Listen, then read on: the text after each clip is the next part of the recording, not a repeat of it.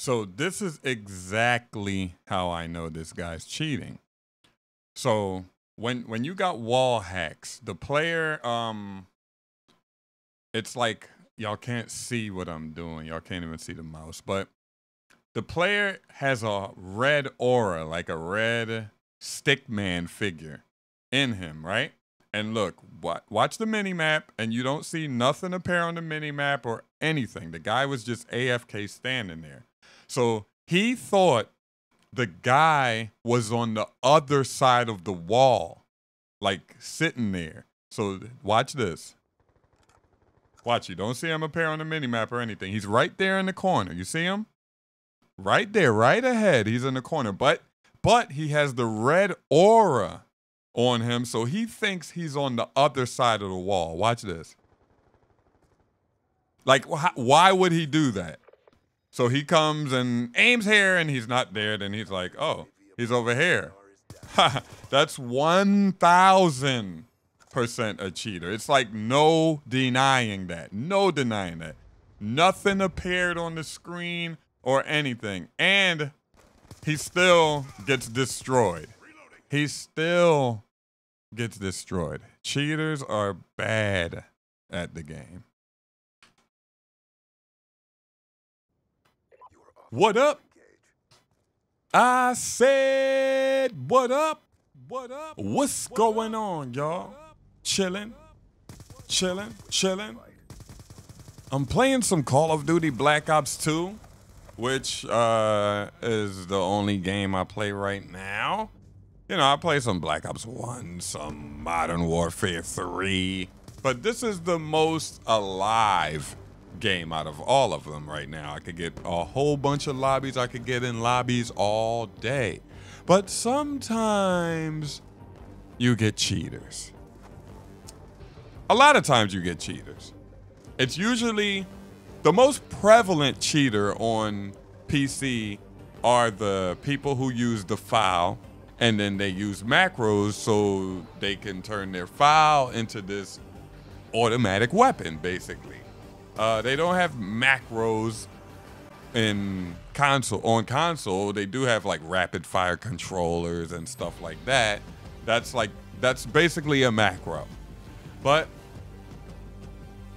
sometimes you run into cheaters that do wall hacks, like they can see like the skeleton figure through the wall. And the guy at the beginning of the match, he did it. He was doing it. It's no denying it. What just happened right there? Nobody appeared on the mini-map.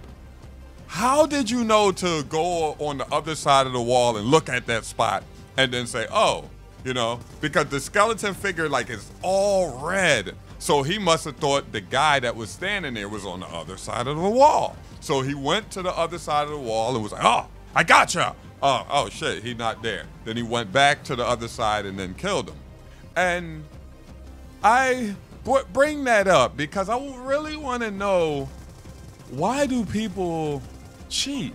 Like, honestly, I can understand if you cheat, like you did it for like 15 minutes just to troll and to see how it is, just stuff like that. I never done it. I think I used like code. It was something called like Code 9 on SOCOM 2 when the game was dead and you could fly around and stuff. We just did it just to see what happens, like how it is, basically. But I never got in the game and killed people with it, and you know, I never did that because I don't think it's fun. Like, why do people think cheating is fun? And that guy, his name was like Lost or something, and he was like literally writing stuff in the game, like, oh, I'm the only player doing something, and oh, my team was bad, and GG after the games, and I'm like, oh my god, I really thought he was good. I was like, oh, this guy's fucking a good ass fucking player. Then I think it was my last commentary when y'all saw him when I went to the outside of the map on, it was raid, you know how you cut under that thing and go to the other side of the map, and he just was waiting there for me and aiming. And I was like, why does this guy And then I really thought about it. I was just playing aimlessly because I was live streaming and shit. And then I just was like, why does this guy know exactly where I'm going every fucking time? Some people really know how to master their cheats. Like they're active, talking in the chat and stuff. This guy was literally saying GG after games and stuff like that. And I'm like, wow. If I use a cheat like that, you know, if I use a cheat like that, I will be going 52-1, stuff like that. This guy was going like 24-7 and 30-9 and stuff like that. I wouldn't die if I was using that shit, man. That shows how bad players are. Like, you gotta use cheats.